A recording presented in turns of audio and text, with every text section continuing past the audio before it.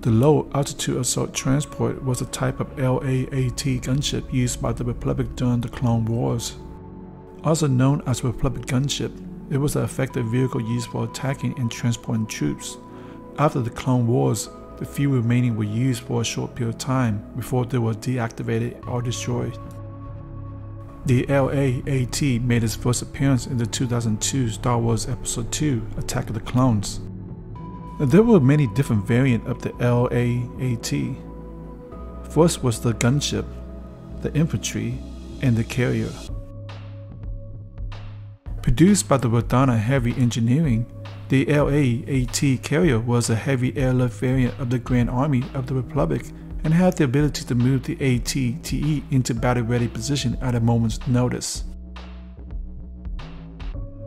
The acclimated class assault ship was used to carry the LAAT into battle and can hold up to 66 infantry gunship and 14 carriers. Furthermore, the clone troopers' full combat armor are integrated with the gunship. Individual troops can receive command signal and relay status update and tactical video back to the LAAT in real time. This gunship plays an important role during battle and can transport troops over rough terrain or transfer a slow armored vehicle into position. They are lighter and faster than mobile artillery and most ground transportation, yet still carry a considerable amount of weapons. The LAAT gunship used both missile and energy weapons. These combinations were deadly when used together and gave the gunship a tactical advantage.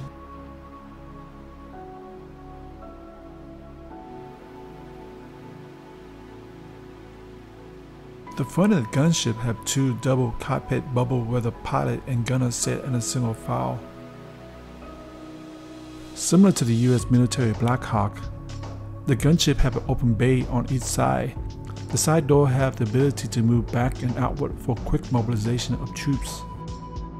These sides-mounted gunner turret with armature swing allowed the gunner a wider field of rotation but left them exposed to enemy fire. On front of the turret was the firing dish, which has the ability to shoot pinpoint laser during air-to-surface combat. As well, the gunship has a pair of chin-mounted laser cannon turret that can rotate independently. Against long-range or fixed target, the LAAT used two mass-driver missile launchers which held a variable payload depending on the mission. On the wings are two remotely controlled laser turrets, one on each wing. Each of these turrets have the wide field of rotation and can serve in both air-to-air and air-to-ground operation. Toward the bottom of the vessel are four air-to-air missiles hung below each wing for any in-flight target. On the end of the gunship was the tail cannon to defend troops or scout vehicle exiting the back hatch.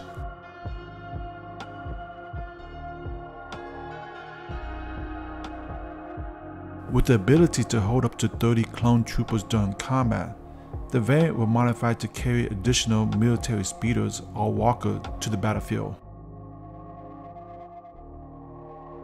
The LAAT is about 17.4 meters or 56 feet in length and is about 17 meters or 56 feet in width. It also has the height of 6 meters or 20 feet. In addition, the ship has the maximum acceleration of 620 kilometers per hour.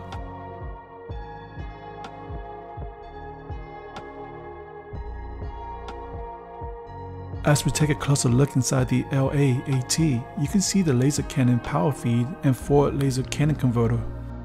The cable system fed power to the cannon and then convert the electrical energy into optical energy. Near the laser guns were the flexible power cables and the medical and survival gears.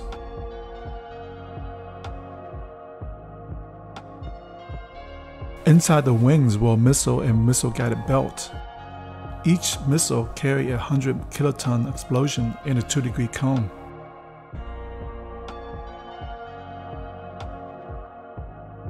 On the mass driver missile launcher were the shock absorber, heat sink, and radiator. The shock absorber was designed to absorb or dampen the compression and rebound of the spring, while the heat sink and radiator transfer the heat generated by the missile launcher. The LAAT proved excellent in its performance and was the most mobile of enemy craft. These gunships made their first appearance at the First Battle of Geonosis, where they proved critical in securing victory for the vastly outnumbered Republic forces. The LAAT was one of the most flexible transport in the Star Wars series and had similar design characteristics to the US military Black Hawk. So, what are your opinions on the low altitude assault transport? Jump down on the comment section below and let me know your thoughts. And if you want to see more Star Wars technical 3D animation, check out my playlist on the right hand corner. Thanks for watching, and I'll see you guys next time.